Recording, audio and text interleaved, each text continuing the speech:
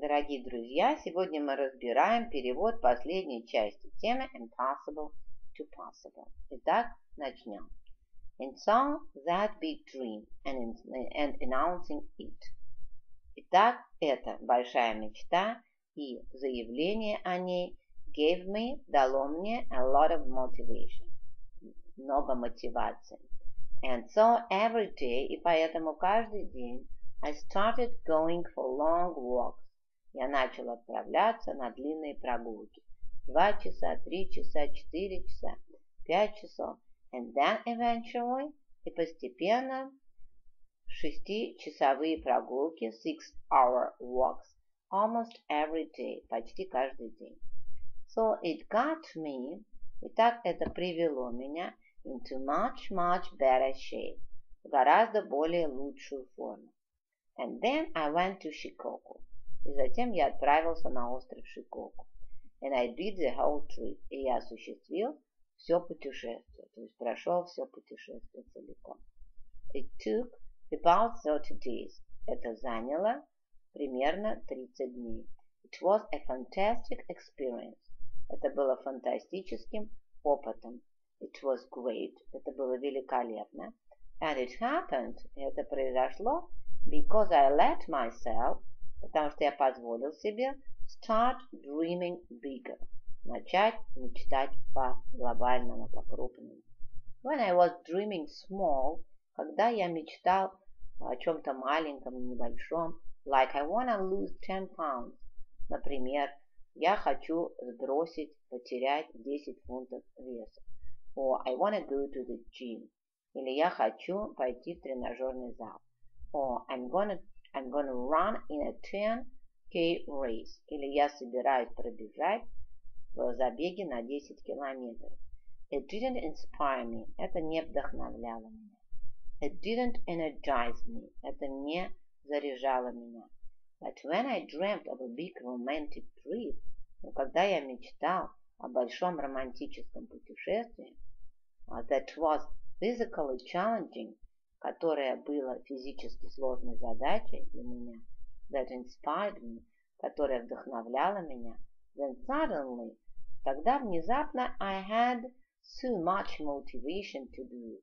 Я получил так намного больше мотивации, или так много мотивации, чтобы выполнить это.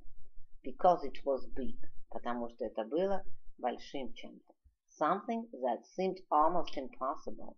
Что-то, что казалось почти невозможным. But it was this cool big challenge. Но это был тот самый классный большой вызов, той самой большой трудной задачи. And that's what this is all about. И это вот все об этом. So, what you are gonna do this month? Итак, что вы собираетесь делать в этом месяце? Finally, в конце концов, to finish it up, чтобы завершить это. You are going to pick one big challenge. Вы собираетесь выбрать одну большую сложную задачу, that you always wanted to do, которую вы всегда хотели осуществить. A big challenge that inspires you. Большая сложная задача, которая вдохновляет вас. You're gonna schedule it. Значит, выбрать, запланировать. Schedule – это планировать. You're gonna choose exactly. Вы должны выбрать, вы выберете точно. When you are gonna do it. Когда точно вы это сделаете. And you are gonna to announce to other people. И вы должны, не должны, вы объявите другим людям. You are gonna tell everybody.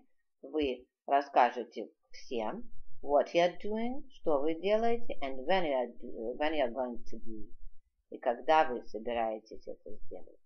And of course, и конечно же, the final thing, самая последняя вещь, is do it. Сделайте это. Prepare for it. Подготовьтесь к этому, and then do it. И потом сделайте это. That's all you've got to do. Это все, что вам нужно сделать. That this month a coaching topic, coaching homework. Это коучинговая тема, коучинговое домашнее задание на этот месяц. What I would love for you to do, что бы я хотел, чтобы вы сделали, is go to our new site, чтобы вы зашли на наш сайт, our social site, наш социальный сайт, and share with us what your challenge is, и поделились, что является вашим вызовом, вашей сложной задачей. What's your dream? Какова ваша мечта? What's your challenge? Каков ваш вызов? You can do this with us. Вы можете сделать это с нами. With the other members, с другими членами. Tell us. Расскажите нам. What you are going to do. Что это, что вы будете делать. When you are going to do it. Когда вы это сделаете. And we'll support you. И мы поддержим вас. We'll kind of encourage you. Мы будем вас типа воодушевлять, вдохновлять. And I love to hear about it. И я хотел бы услышать об этом. I'm really curious about it. Я действительно curious — это любознательный, любопытный. А здесь лучше, наверное, в значении интересуюсь. Мне действительно это интересно. So please do that. Поэтому, пожалуйста, сделайте это. All right. Хорошо. We will see you for the next lesson. Мы увидим вас на следующем занятии. Meanwhile, тем временем, get that challenge.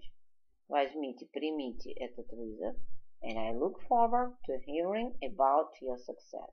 Я с нетерпением жду новостей или дословно услышать о вашем успехе. Have a great day. Bye-bye.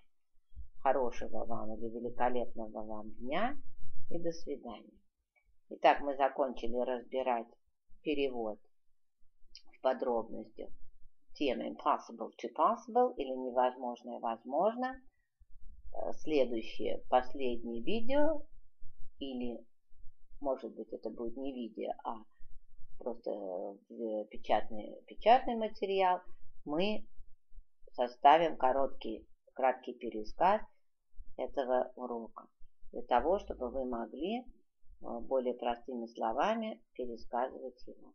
Не забывайте повторять предыдущие материалы и пересказывать своими словами. Удачи вам! До встречи в новом видео.